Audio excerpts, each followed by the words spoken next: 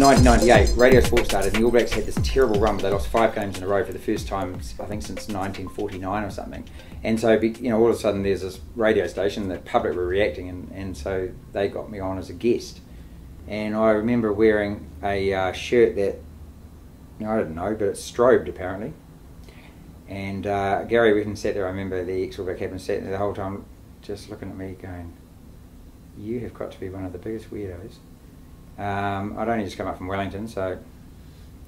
And Stephen McIver spent the whole time telling me to shut up or move.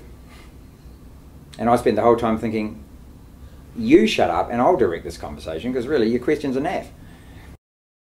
It was such fun, we didn't get paid to do it. We gave Miles a little bit of money for it. Me and Miles didn't get paid. Some of the memories from that. The German episode was perhaps one of the favourites. So basically we had everything. We spoke in German, the games with Germany, they were all Germany's losses. We wore lederhosen, we had bratwurst, we had an Umpar band playing, and the whole episode was in German. And yeah, because one of our favourite teams was Du Kaiserslautern. Because you know what the Germans are like, the French, you ask the French. French is a beautiful language. You ask the French, a beautiful French woman, can I have a cheese sandwich? Yeah, la samoa, c'est du fromage. I mean, it sounds as though, ooh la la. You ask a German for a cheese sandwich, TV3 had asked me to do the cricket in 1999, and so that was after the first show, House of Football. So that was my first foray onto network television.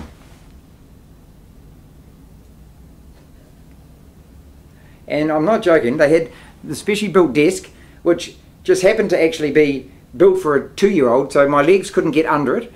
They were so tight they wouldn't buy me a jacket. I had Hamish Mackay's jackets. You remember how big this bar is? Honestly, the jacket was about like this. I moved and the jacket didn't. That's how big it was.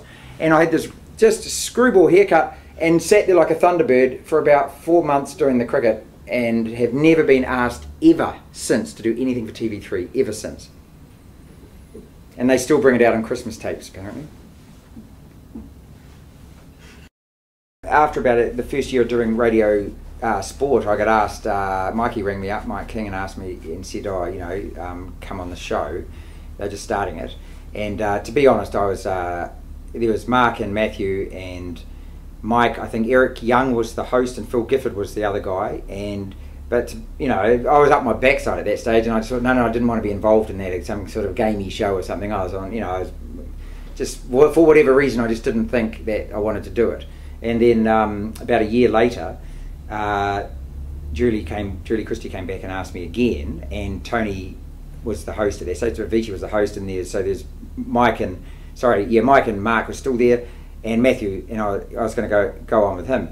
And it ended up going for 10 years, and that was just, God, we used to call it free money. It was terrific. Every Monday you'd meet with, 4 or 5 other people and just go to town. And it was just everything that you saw on the telly, it was a million gazillions times worse off the telly. If Reggie was stormed out of the studio, he was stormed out. The first time he did it, was like, where's he gone?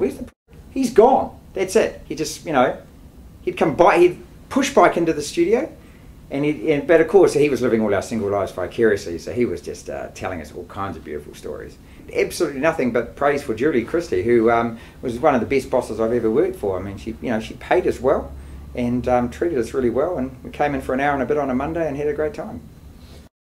I am one of the rare Caucasian men on the planet with natural rhythm.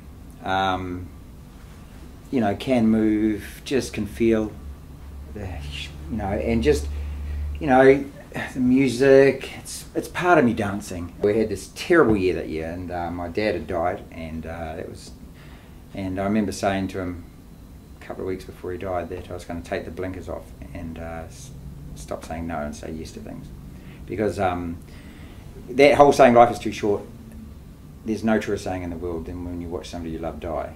What's the worst thing that can happen? It's a dinner party story in 6 weeks and you make a dick of yourself on TV. Well, I've done that for 10 years for Game 2 Halves, so I thought I'll do it. And also the other thing was that when I said yes, I rang up my mother, and she lives in Upper Hutt still, and the show's in Avalon and Lower Hutt, and she laughed for the first time since Dad had died. The only prerequisite was you couldn't finish last, and I had to beat Urlich. That was the only two things. But it was the most unnatural thing in the world to do, just the weirdest weirdest thing, because if you've never danced before, and just horrible. Stefano would be one of the coolest, dirtiest, grubbiest, wonderful cats I've ever met in my life. God, he was fun. First time I ever met this guy, he's in a full-length, bright pink, fluffy dressing gown and Elvis glasses. And I just thought, I'm hanging with you. You look as though you're up to no good. So it's up here, isn't it? You know, all of a sudden the bell goes and there's 800 and something thousand people watching, and you're doing 45 seconds of dance. Can you do it? Can you sit there and do it? Can you do that in front of all of those people? Can you do it live? Can you do a waltz without tripping it? Well, what a thing to get your mind around, you know. And that's all it is. It's just TV, you know. It's simple as that. Murray apparently said, "Oh, that's right. Marty likes soccer, doesn't he?" So all of a sudden, oh, well, I wonder if he'd like to host the World Cup coverage. So it was just like that. The program was put on at a time of night where it was leading into the news, and I remember getting told, look, if it doesn't rate, they'll shoot you in the head in 2 days. It's like, well, you know, what do you do? It's got nothing to do with me sitting there, is it? I think the football was beautiful, and I think it just was one of those things where at the time and place people got caught up in this beautiful wave of a New Zealand team punching above their weight and overachieving, which is the greatest thing about our sport, isn't it?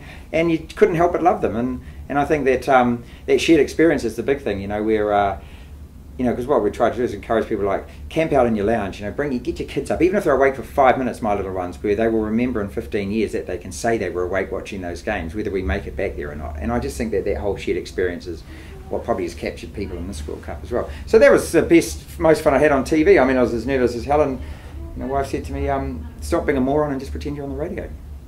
Yeah.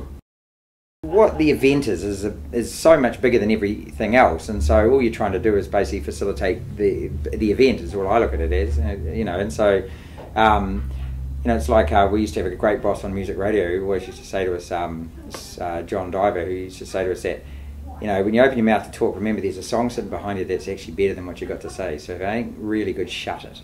And I've always thought it's a great way of actually, you know, putting it in perspective, that, you know, you've got, this event is what people tune in for. They don't tune to watch us. They don't tune to watch, you know, or they're tuning in to watch the event. So what you're trying to do is just simply provide the information and whatever formatics and business you've got to take care of, your clients and the advertising and everything else, and, you know, build it up with a little bit of preview and stuff like that.